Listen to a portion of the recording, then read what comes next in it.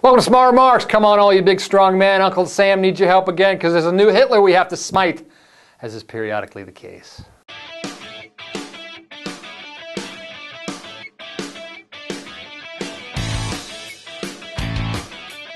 So I used to kind of like John Kerry. Here was a guy who first came to prominence as a member of Vietnam Veterans Against the War, protesting what he rightfully called a barbaric war, and yet here he was this past week pimping for yet another barbaric war. Kerry took the case for war against Syria to Congress this week, telling House Democrats that they faced a, quote, Munich moment because Assad sees exactly the same thing as Hitler.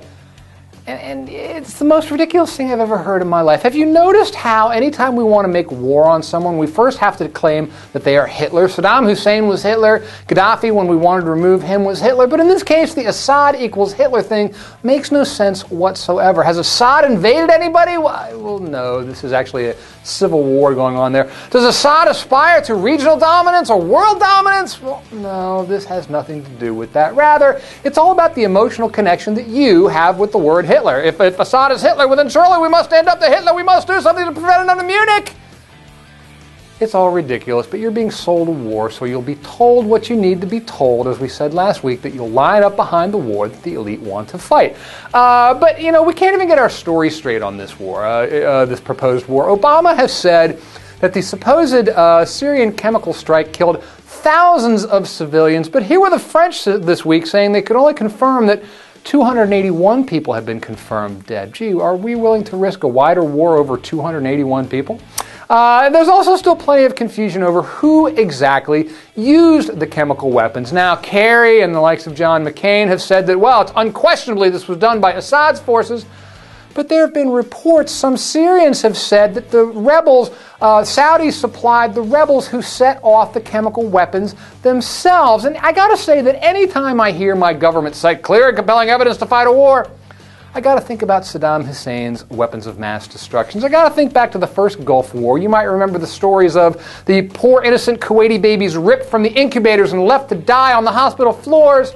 A story that later turned out to be a tall tale told by a woman who was the daughter of the Kuwaiti ambassador to the United States. You might remember that the Gulf of Tonkin incident never actually happened. Propaganda? You're soaking in it. But given our record of saying what needs to be said in order to get you to line up behind war, I have to ask, why would this time be any different? There are questions about the role the Saudis might play in all this. There's questions about the role Qatar's playing in this. There's questions about a natural gas pipeline that might be at the heart of this dispute. As one blogger wrote this week, this is a strategic geopolitical conflict about natural resources, religion, and money. It has nothing to do with chemical weapons at all. But perhaps the likes of John Kerry would say, no, we fight merely to prevent barbaric war. We kill people with conventional weapons so that they might not kill people with unconventional weapons, because our way of making them dead is superior to their way of making people dead.